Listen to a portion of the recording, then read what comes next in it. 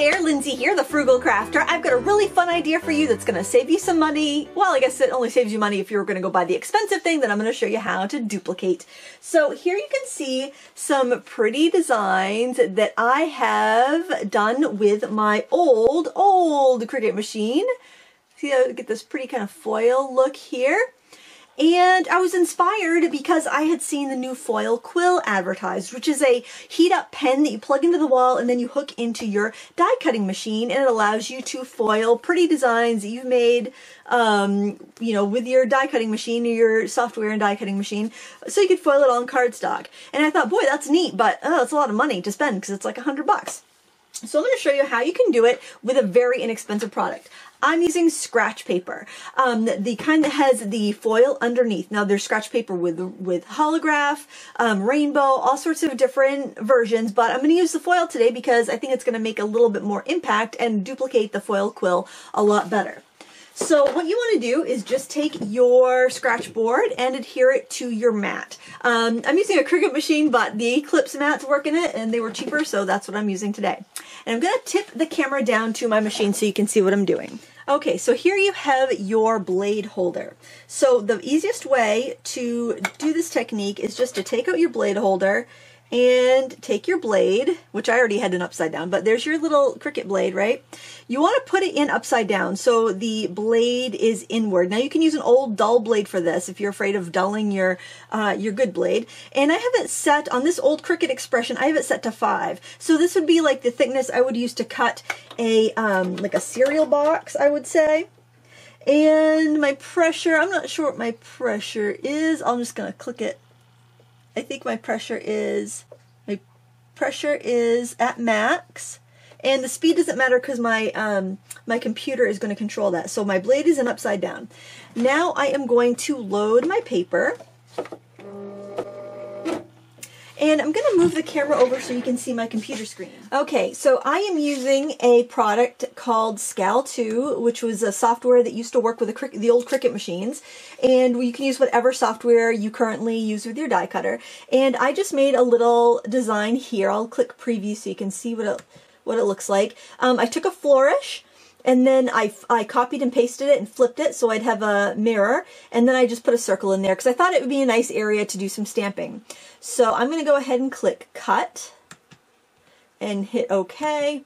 You know, your software might be a little bit different, and that's going to tell the machine to cut. And here I'll just show you again what I was able to cut. Now this here is the one done with the blade upside down on the same paper I am recording right now.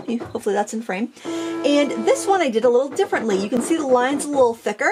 Well, what I did was I took this, one of the little sticks that comes in the kit of scratch art. It came with 4 sticks, and you can see there's 2 different ends. There's like a chisel end and there's a pointy end. And I cut this in half, and I took the pointy end and I cut a strip of shelf liner paper. This is the stuff you'd use to, you know, put in your drawers so that your dishes didn't get chipped or things didn't move around. I cut a strip of that, I wrapped it around the piece I cut, and I just I taped it down with some duct tape. So this gives it a little bit of squish so I didn't have to be absolutely perfect, and the blade holder can hold that. And when we're done, after that's done cutting, I'll show you how you put this into your machine so you can calibrate it.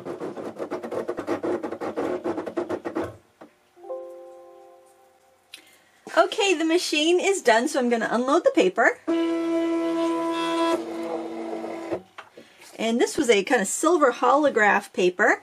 And let's see, you can see how beautifully it did. It cut everything perfectly. Now, the one thing you want to be careful of is when you're handling the paper that you don't scrape it with your fingernails or anything like that before you go to use it, because it will scratch it. I think if you use this on a card and you mail it off, it should be just fine. You know, of course, somebody could go and run their fingers on it and scratch it, which wouldn't happen with a foil design. But you know, I think to get this look for pennies on the dollar, I think it's a great idea. So I wanted to show you how you would use your homemade one, your homemade scraper, if you wanted a wider line. And so what you'd want to do here is take some playing cards or something that you can use as a shim. And you want to do this while you still have your blade in there. And you want to see what distance from the ground it is, or from the bottom of your machine. So you're just basically shimming here because you want to make sure you have your you want to make sure that you have the tool that you've made in at the right depth. So I'm just using these old playing cards, these old sorry cards, to figure that out. Okay, that's how deep you want it. So I'd leave those cards there and I'd remove my blade. And then I'd put my homemade tool right in here. And I would just make sure the tip is resting on those cards. And I think I would wrap my shelf liner actually a little bit tighter next time, because it does have a little bit too much give. It still works. But I just want to make sure that I've got that in there enough that it's touching those cards. But you don't want it all the way down to the bottom. If you didn't have those cards in, this thing would just drag across the bottom. And then when you go to cut with this, the same way you did with your upside down blade, it's going to cut perfectly, and instead of having a skinny design, you're going to have that wider design. And of course, you could sharpen that to a point, or you could have it a little blunter, depending on how wide of a line you want. So you can get a really elegant fine line, or you can get a thicker line. So I hope you found this helpful. It's so quick and easy to do this. I can't see how it could harm your machine, but like I mentioned, my Cricut is probably over 10 years old. It's totally out of warranty, so I'm not really too worried about it myself, but just kind of keep that in mind. It would work the same, I think, no matter what die cutter you have. Just, use your own judgment, and I accept no responsibility for anything that happens to your machines, but with my old Cricut, it worked really well. The only other thing you want to kind of keep in mind is that with the scratch paper, the reason you're getting this design is because some of this top black material has been removed, so that is probably going to end up stuck on your mat, or it could be, the dust could be inside your machine. So when you're done doing this project, I would just take a like a microfiber cloth or something lint free, and I would just go and wipe everything down and make sure that you're not leaving anything behind. But like I said, I'm using a very old machine.